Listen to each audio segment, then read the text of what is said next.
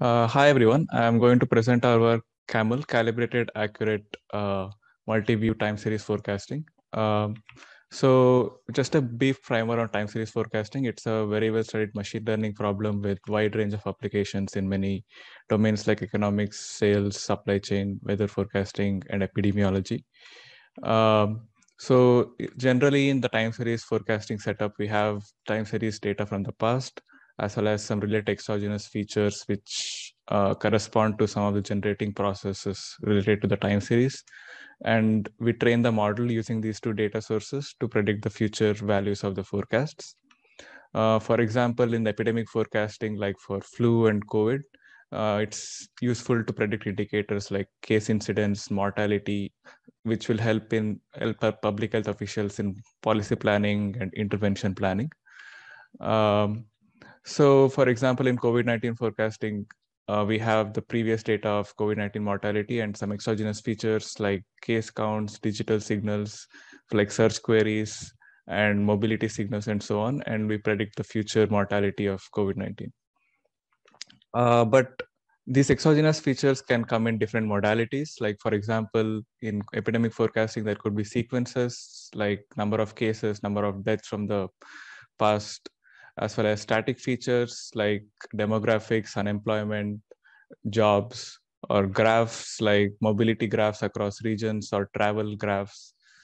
And also another example is sales forecasting, where sequences could be in the form of past GDP or indicators of sales and demands, static features like uh, product features or financials of the company, and graph features include logistic features and so on.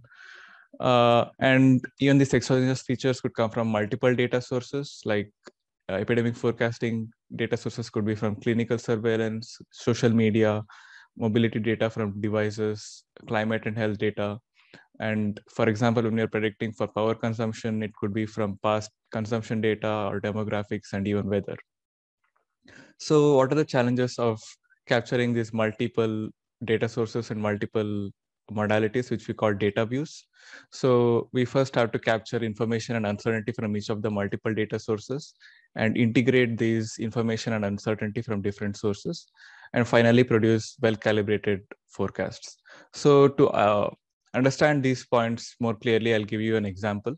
So for example, during the COVID-19 pandemic initially, during the initial months, like first 3-4 months, many studies indicated that mobility was a strong indicator of disease spread, whereas line list data, especially in US, was unreliable. Line list data includes data released by public health agencies like CDC, like number of cases, number of tests done, and so on. Whereas later, mobility signals were found to be not as influential, but line list data became more and more reliable and standardized, which helped in becoming more reliable signals for future mortality and number of deaths. So uh, the the challenge is basically to integrate these beliefs of both modality, mobility, and line list data adaptively based upon how reliable they are at each of the different time periods. In general, the challenge is to account for factors such as encountering conflicting beliefs, data redundancy, and reliability issues from different data views, and also different degree of noise from multiple data views. And finally, we have to provide a well-calibrated forecast where the forecast mean is close to the ground truth, as well as we provide good confidence intervals which capture the ground truth very well. For example, in the COVID-19 season of flu, there was an unknown, like a novel third peak in the flu incidence, which was not seen in previous flu seasons, and most of the models did not predict that. Whereas our model predicted not only closer to the ground truth, but also provided good confidence estimates so that it captures the ground truth inside the confidence estimates. So given these challenges of multi-view forecasting, we see that past works, usually most of the previous past works use simple concatenation or aggregation methods to integrate information from multiple views.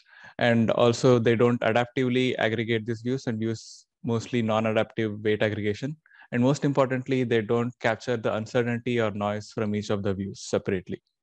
So we propose our work, CAMul, which is a general framework for multi-view probabilistic forecasting, where the goal is to first capture the uncertainty from each of the views using a flexible non-parametric method. And then we use concept-sensitive aggregation of the beliefs by weighting them according to their importance. So just a little bit of notation. We index our data as follows. Like we use the square brackets for time, subscript for time series, and the superscript for views. And we also assume that the view one, which is the default view, is the time series. So if y represents the values of the time series, then xti of 1 is yt of I. So the goal of multi-view time series forecasting is that we have the time series data of the past, which is represented by y, which is also the default view. And then we have multiple other data views. And the goal is to provide a good uh, forecast distribution given the past data as well as past views. So the steps of CAML is that we first encode the view-specific representation and uncertainty, and then we provide importances for each of the views, and then decode the forecast using the combined representations for each of the views. To encode view-specific representation and uncertainty, we generalize our previous work on neural process-based framework, which combines the power of deep learning models as well as non-parametric modeling, which leverages uncertainty from past data points. So specifically, our model provides latent representation for each of the views based on the similarity of the input data point with respect to multiple reference data points. And these reference data points are basically data points from the past training data set, which represent the entire training data set. For example, for sequence data, we use reference points as past full time series sequences of past seasons, and the training data point is like the prefix sequences of the current season's time series, which you're training on. Other examples of reference points are like for demographics, we use feature vectors for each of the states of the country. And for encoding times, which could be used for seasonal season representation, we can learn vector embeddings for each of the months or days, depending on the benchmark. So the multi-view probabilistic encoder, which is the first component of CAML, basically captures this uncertainty and information from each of the views using by representing a latent embedding for the input data set for each of the views using a multivariate Gaussian. We first encode the information from each of the views using a deep learning based model, depending on the modality, and then use the multivariate Gaussian and parameterize it using a multivariate Gaussian and sample the latent embedding vector Z for each of the views. We do this for both training and reference points. And then the next step is to leverage the similarity relation between the training and reference points for each of the views to capture both the information and uncertainty for each of the views conditioned on the input data. In order to do that, we first sample the reference points for each of the input points that are similar to the reference points using the distance between the latent representation. In our case, we use an RBF kernel, and we sample the reference points for each of the input points proportional to the similarity from the RBF kernel. And then we aggregate all the reference points which are sampled from the for each of the input points to parameterize another latent embedding called a view-aware latent embedding. Here, LJ is just a feed-forward neural network to parameterize the multivariate Gaussian of the latent view embedding, view-aware latent embedding. We do this for each of the views separately. So for each of the views, you have separately the reference points for each of the views and also the latent embedding for each of the views from the previous module to get the view-aware latent embedding for each of the views. And then our next step is to combine these embeddings for each of the views. For that, our model is called the context-specific view selection module, which first derives the importance for each of the views and then combines the beliefs and the information from each of the views using the inferred importance for each of the views. To do that, we use a cross attention mechanism. We first, where the context is the latent embedding for the time series input, and we derive the importance for each of the views based on the view aware latent embedding using a cross attention mechanism. And then we combine the view aware latent embedding for each of the views weighted by this cross attention weights to get the combined view embedding over all the views. And finally, we decode the forecast distribution from the combined representation, which is a simple feed-forward network, which takes in the combined view embedding as well as the latent embedding for the input time series into a decoder, which is again a feed-forward neural network to parameterize the Gaussian distribution for the uh, forecast. All the modules are trained end-to-end, and we train using stochastic variational inference since there are many latent random variables of high dimension. We approximate these latent variables for each of the views using the variational distribution and train the entire model over the elbow loss via stochastic gradient descent. More details of the derivation are in the paper.